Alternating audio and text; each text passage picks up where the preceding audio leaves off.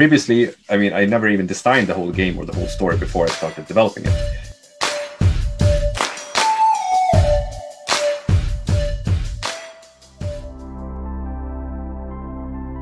Hello, and welcome back to the Point and Click Devlog, an ongoing series in which you'd be surprised how little I've actually achieved.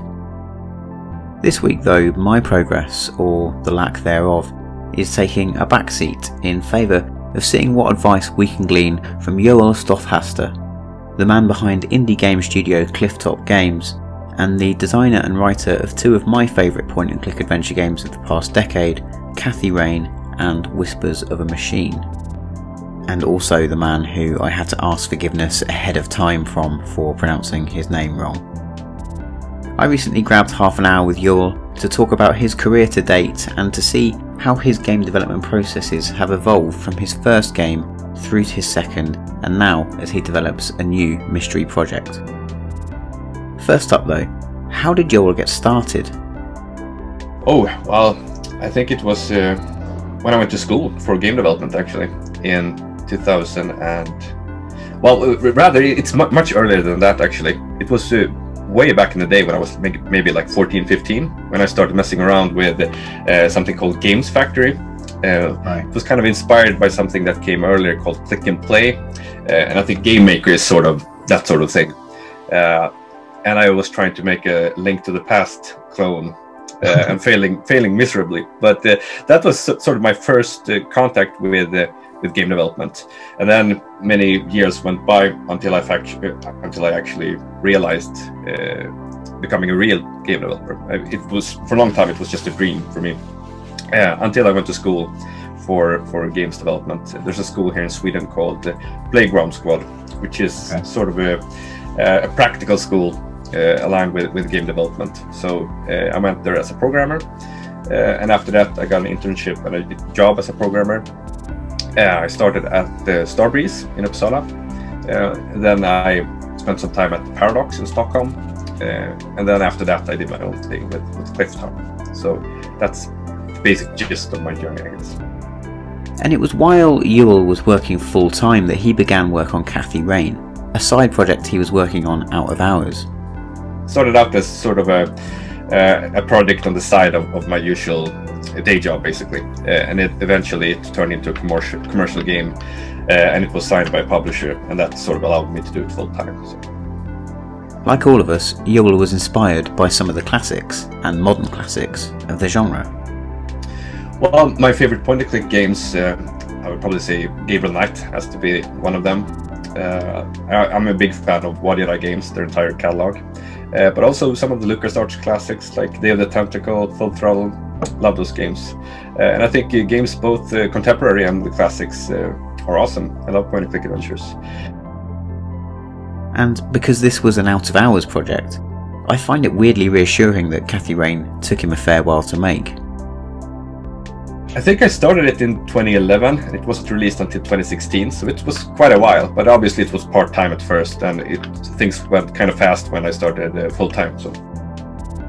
If you've not played Cathy Rain, it's a lovingly crafted ode to all things 90s, in which the titular protagonist gets embroiled in a small-town mystery with eerie undertones. If you like Twin Peaks, Stephen King, and detective fiction with a hint of Buffy the Vampire Slayer's attitude, it will be right up your street. It's also the kind of point-and-click game I enjoy most, one in which you won't find infuriatingly difficult puzzle after infuriatingly difficult puzzle. Instead, you'll get a steady flow of clever but logical puzzles that are principally there to serve a compelling story and rich atmosphere. And as I learned, that's because Joel values the latter more than the former.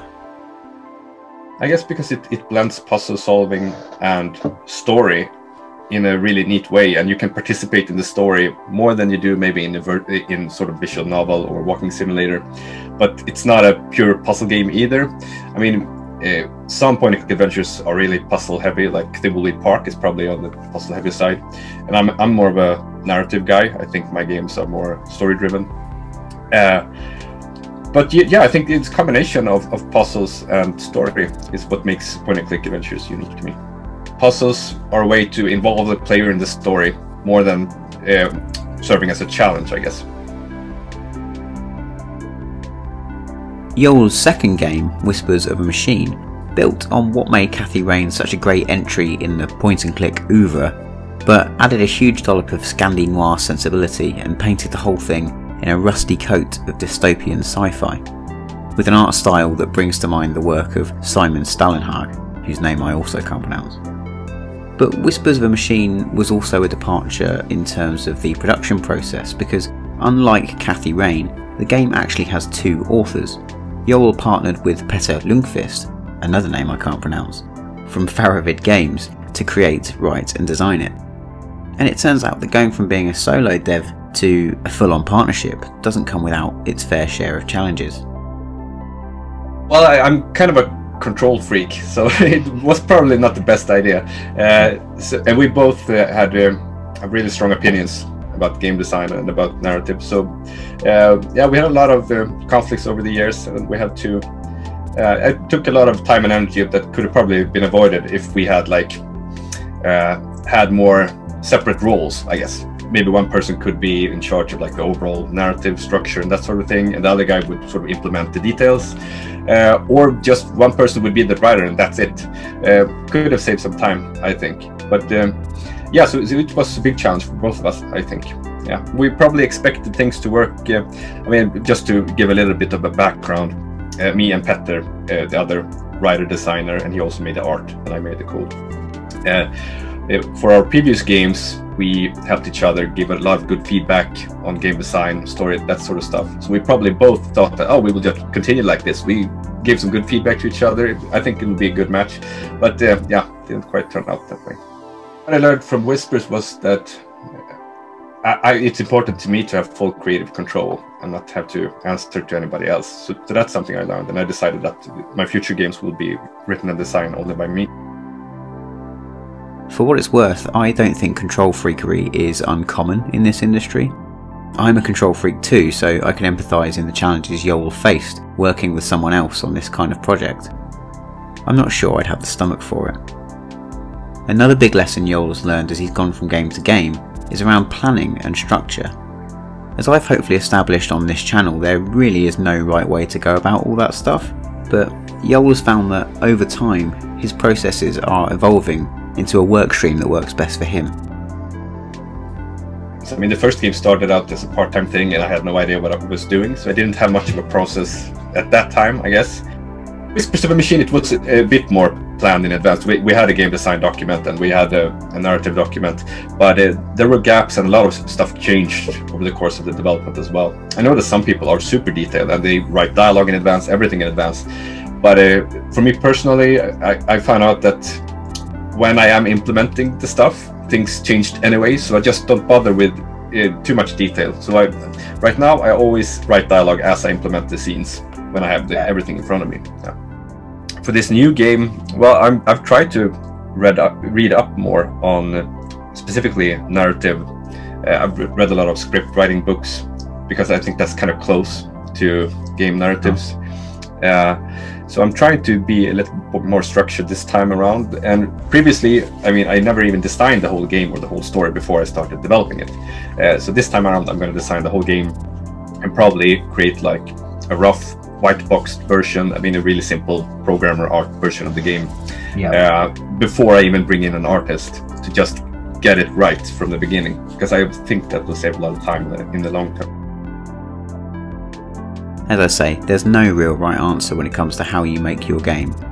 That's true whether, like Joel, you want to build a basic version of the whole thing and then add dialogue and artwork later, or whether you want to do a Charles Cecil and write 500 pages of script before anything else. But, as Joel explains, there is one aspect of planning and game development that everyone should think about early: platforms and how you manage ports.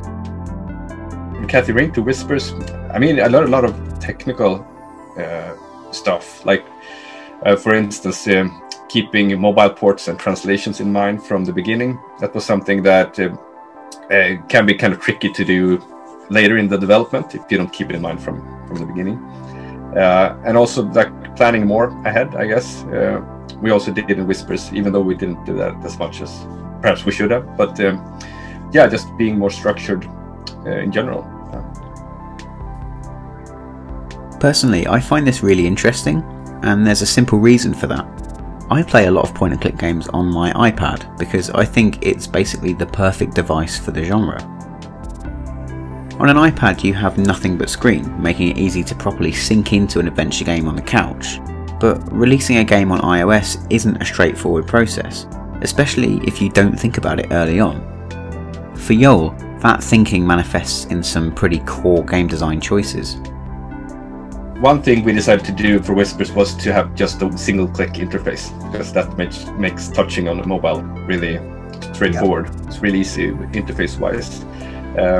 We still opted to have a few sort of keyboard segments in Whispers because it was kind of neat with these computer interfaces to still be able to type in them, and it's doable with sort of a mobile keyboard that just pops up at the bottom.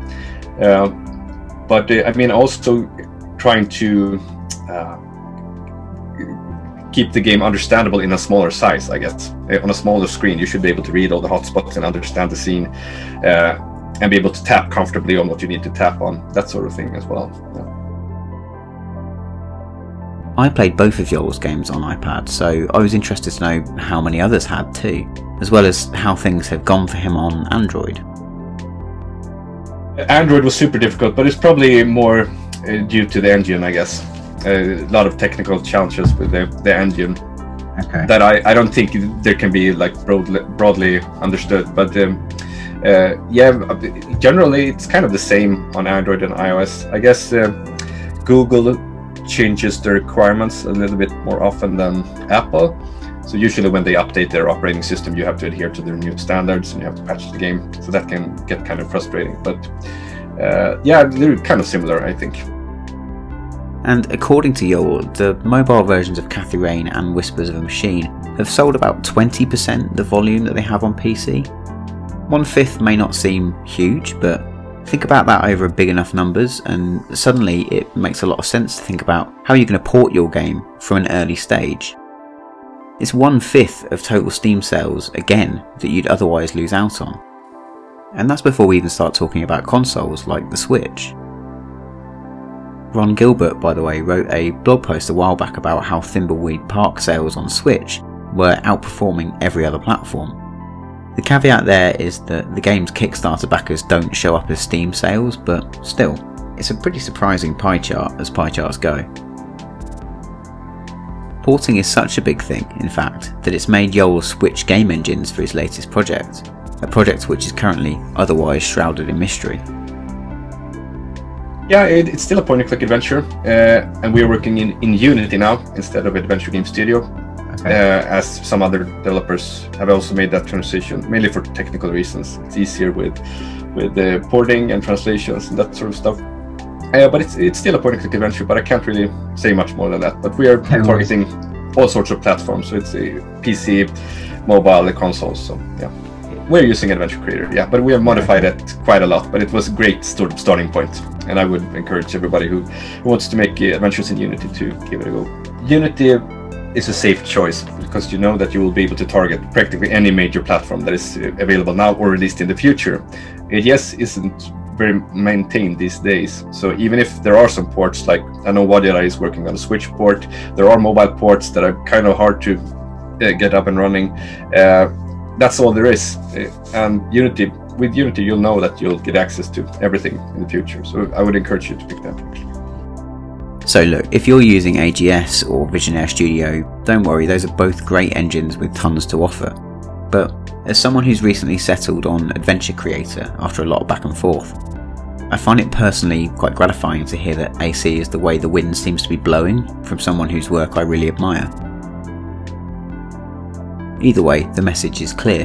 Getting your game on as many platforms as possible is a pretty worthwhile endeavour, so it's definitely something to keep in mind.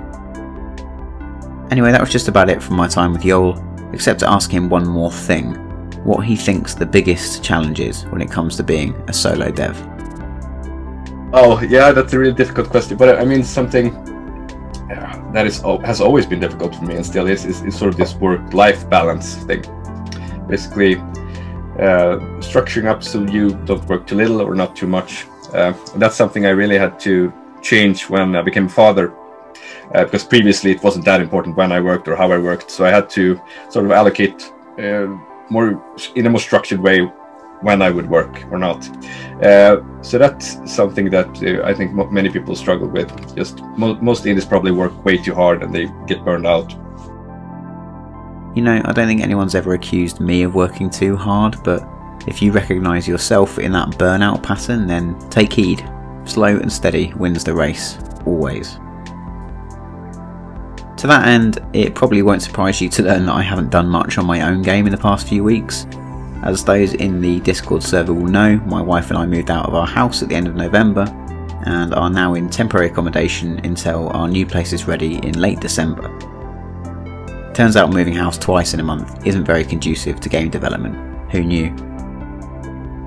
Fret not though, I have got a plan of action, and by the time the next video rolls around I promise I will finally have a main character walking around a backdrop. From there it's all plain sailing, right? I guess we'll see. It's pretty likely that that video will arrive on the other side of Christmas though, so if I don't see you in the Discord or on Twitter, have a very lovely one in whatever COVID safe way you can, and I will be back with some progress in January. All that's left to say is thanks very much to Joel for the opportunity to talk. There are links to both his games in the description, and I think you could do worse than, to settle in with either of them over the Christmas break. And as ever, you could also do a lot worse than clicking that lovely subscribe button. It's down there where it always is. If not, no worries, I will see you in the next one. Feliz Navidad!